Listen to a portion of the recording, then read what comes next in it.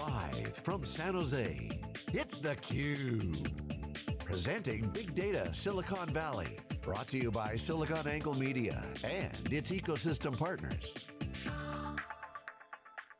Good morning, welcome to theCUBE. We are on day 2 of our coverage of our event, Big Data SV. I'm Lisa Martin with my co-host Dave Vellante. We're down the street from the Strata Data Conference. This is theCUBE's 10th Big Data event, and we had a great day yesterday learning a lot from myriad guests on very different nuances of big data journey where things are going. We're excited to welcome back to theCUBE an alumni, Octavian Tanase, the Senior Vice President of Data ONTAP from NetApp. Octavian, welcome back to theCUBE.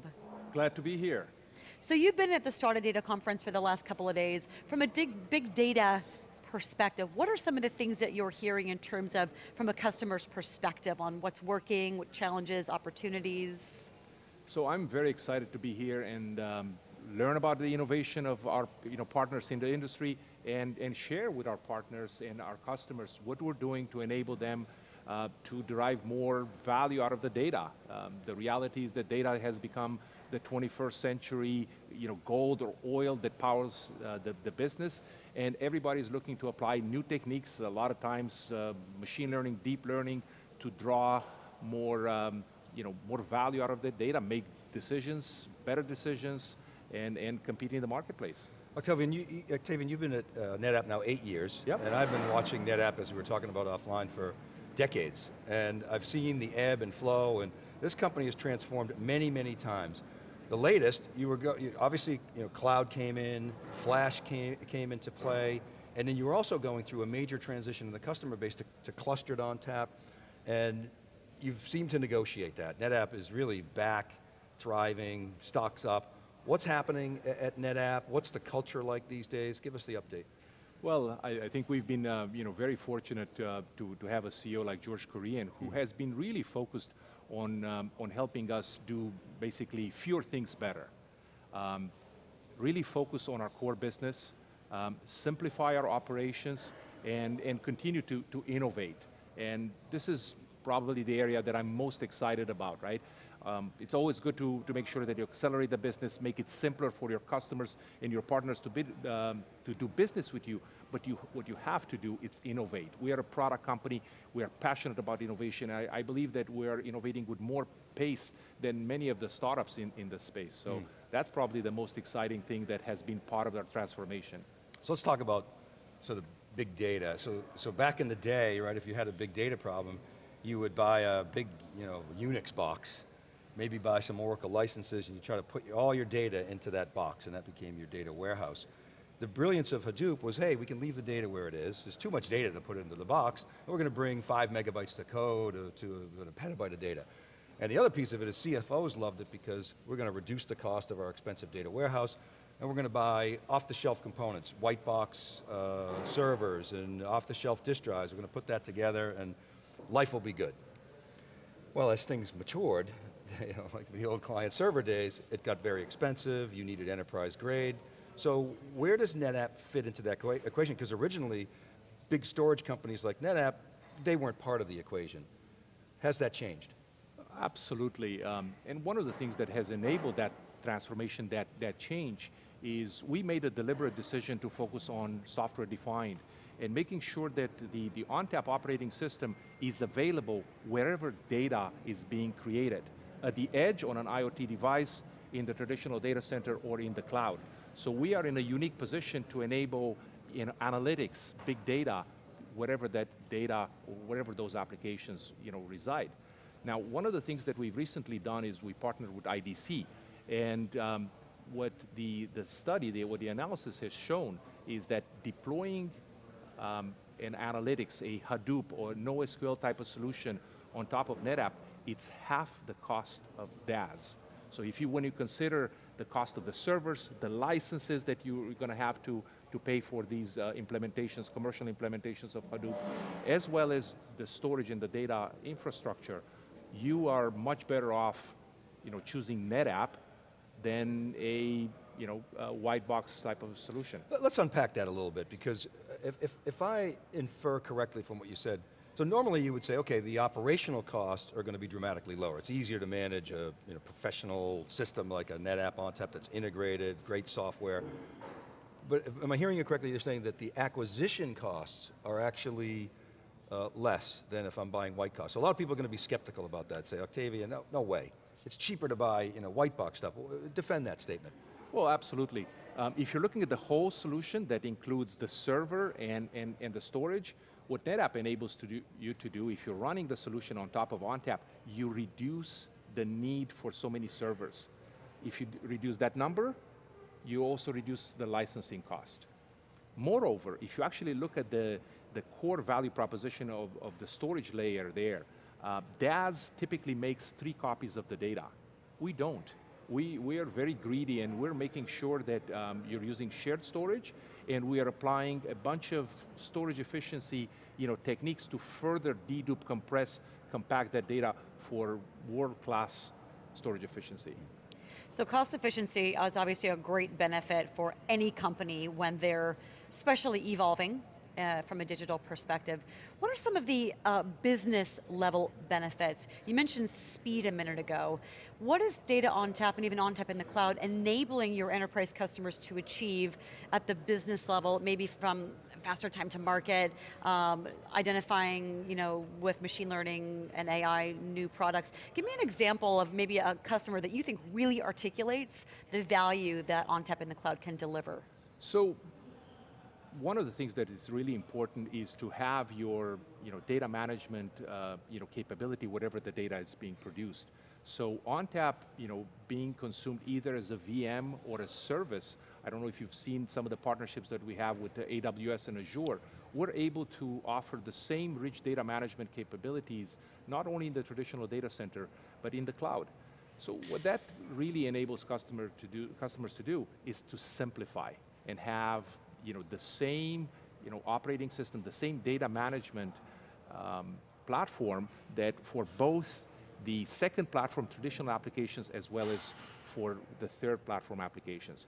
I've seen a company like Adobe be very successful in deploying their infrastructure, their services, not only on-prem in their traditional data center, but using ONTAP Cloud. So we have more than about 1,500 customers right now that have adopted ONTAP in the AWS cloud. What are you seeing in terms of the adoption of Flash? I'm particularly interested in the intersection of Flash adoption and the developer angle.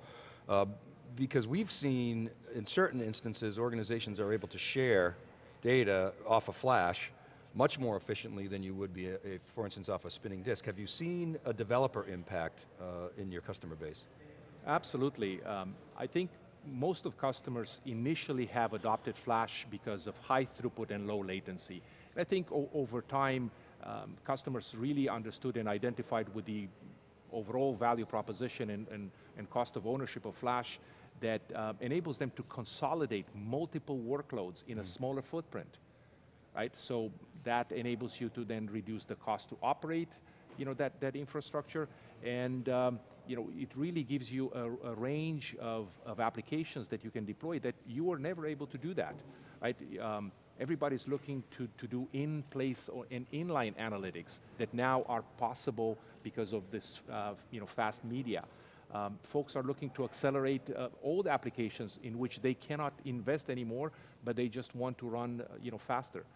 Flash also tends to be more reliable than traditional storage, so customers definitely appreciate that. Fewer things could go wrong. So overall, the value proposition of Flash, it's all encompassing, and we believe that in the near future, Flash will be the de facto standard in everybody's data center, whether it's on-prem or in the cloud. How about backup and recovery in big data? We obviously, the enterprise, very concerned about data protection. What's similar in big data? What's different, and what's NetApp's angle on that? I think data protection and data security will never stop being important to our customers. Security is top of mind for everybody in the industry, and it's a source of resume changing events, if you would, and they're typically not promotions.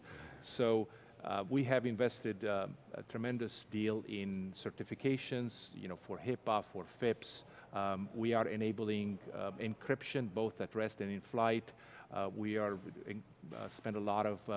we've done a lot of work to make sure that the encryption can happen at the software layer, to make sure that we give customers best storage class efficiency. And what we're also leveraging is the innovation that ONTAP has done over many years to protect the data, replicated snapshots, tiering the data to the cloud. These are techniques that we're commonly using to reduce the cost of ownership, also protect the data that customers deploy. So security is still a hot topic, right? And like you said, it probably always will be. But it's a shared responsibility, right? So customers, leveraging NetApp, say, for on-prem hybrid, also using Azure or AWS. Who's your target audience? If you're talking to, the guys and gals that are still managing storage, are you also having the CISO or the security guys come in and gals to understand, all right, we've got this deployment in Azure or AWS, we're going to bring in ONTAP to facilitate this. There's a shared responsibility of security. Who's at the table from your perspective in your customers that you need to help understand how they facilitate true security?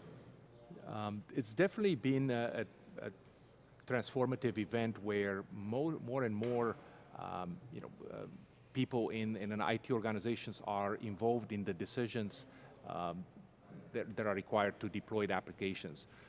There was a time when we would talk only to the storage admin.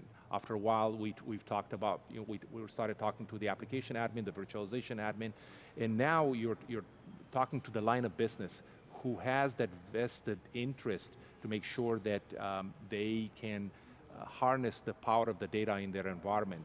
So you have the CISO, you have the traditional infrastructure people, you have the app administration, and you have the app owner, the business owner, that are all at the table that are coming in looking to choose a best of breed solution for their data management.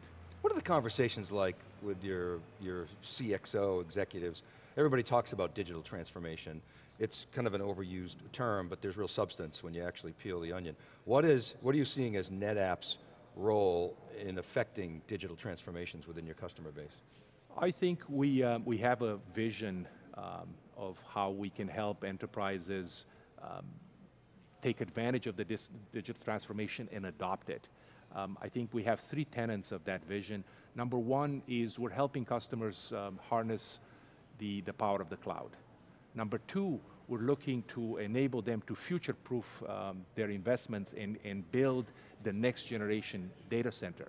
And number 3, nobody starts with a fresh slate, so we're looking to help customers modernize their current infrastructure through storage.